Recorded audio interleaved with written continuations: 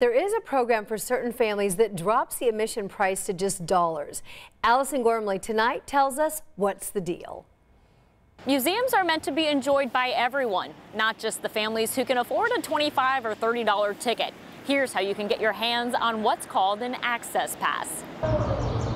A program to help level the playing field. Last year, we had over 10,000 families enrolled in the program, and then our museum alone saw 35,000 visits. Angelina Moore at the Children's Museum said the Access Pass lets families relying on government assistance enjoy attractions around the city. They're very appreciative that it exists, and it allows them to be able to receive extraordinary savings to visit the cultural arts attractions. The Access Pass also gives families $2 tickets to other learning spots. Some of them include the Eiteljorg Museum, Newfields, and Conner Prairie. They're getting exposure to the arts and the sciences that maybe they would not ordinarily have exposure to in the classroom or at home. To sign up, your family needs to be enrolled in one of the qualifying programs: Commodity Supplemental Food Program, Healthy Indiana, Hoosier Healthwise Insurance, SNAP, or temporary assistance for needy families. You can either apply online or head into one of the qualifying museums with your documents in hand. Now, there are certain days of the year that the Children's Museum is free for everyone.